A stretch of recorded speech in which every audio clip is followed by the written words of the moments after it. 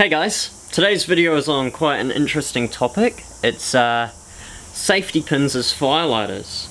It's quite an unknown method for firelighters, so I thought I'd make a video on it.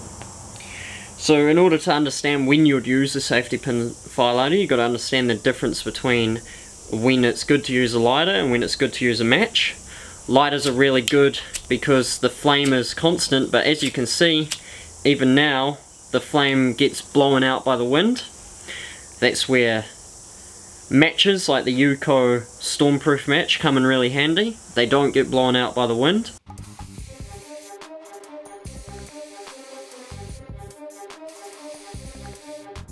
Another really good advantage to a match is if you're building a teepee shaped fire, which is probably the most common, you can't really get the lighter underneath to light the stuff. So what you do is you grab a twig and you light the end of the twig, and then you put that into the middle of the fire that you've built.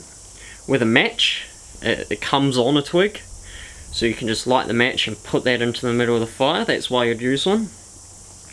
But a safety pin, if you carry a sewing kit with you, just like I do, and a lot of other people watching this will be doing, the end of it is made out of plastic. Now the thing about plastic is plastic's made out of oil, and oil burns really well. So you can light the end of your pin with your lighter,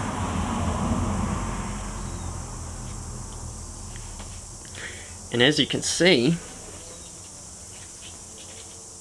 it burns really vigorously.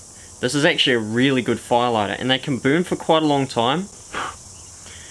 Yeah, so you light the pin, put it under your fire, and then you've got a nice campfire.